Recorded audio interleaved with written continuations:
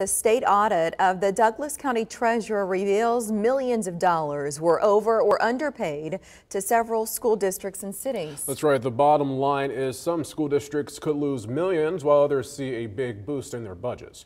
3 News Now reporter Isabella Basco is live in the newsroom for us to explain how we got here and what's next. A lot to unpack here, Mark and Mary. John Ewing, the Douglas County Treasurer, says this is a mistake that's been happening for 61 years. The Treasurer gets money annually from OPPD in lieu of taxes. The distribution of that money, though, is where the mistakes were made. For years, the Douglas County Treasurer's Office miscalculated millions to certain school districts and cities. That's what a recent audit by the state reveals. Money-wise, who got overpaid? Combined, Omaha Public Schools, the City of Omaha, and Douglas County got overpaid more than $12 million in 2021 alone. Who was underpaid? Just last year, Elkhorn, Ralston, and Millard Public Schools got underpaid a total of more than $9 million, and Westside School District lost out on more than $3 million. This was not an intentional error on our part. This was simply a mistake in interpreting the state statute. What was the mistake? It stems back to interpretation of the law. John Ewing, the current treasurer, says they mistakenly believe that money should be proportionally distributed.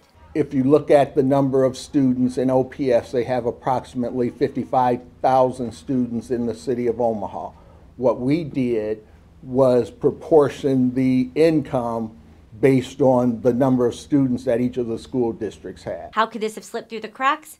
John Cannon with the Nebraska Association of County Officials says there are various ways of calculating how the money can be distributed in a large and complex area like Douglas County. You're only as good as your software or your formulas, and if there's something off in the formula, then something's going to not get shuffled over there the right way. History-wise, why did this happen for 61 years? We didn't see where the formula didn't make sense.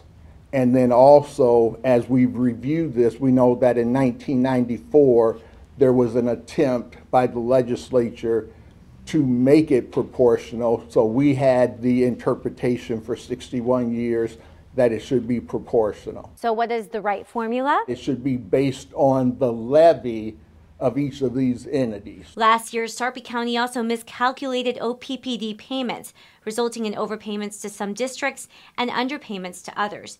Ewing said that prompted his office to take a look at its procedures before the state auditor confirmed their suspicion. Finally, where do we go from here? We can stand to have a bit more clarity in how our laws are applied to this really very narrow area of property tax law, the payment in lieu of tax.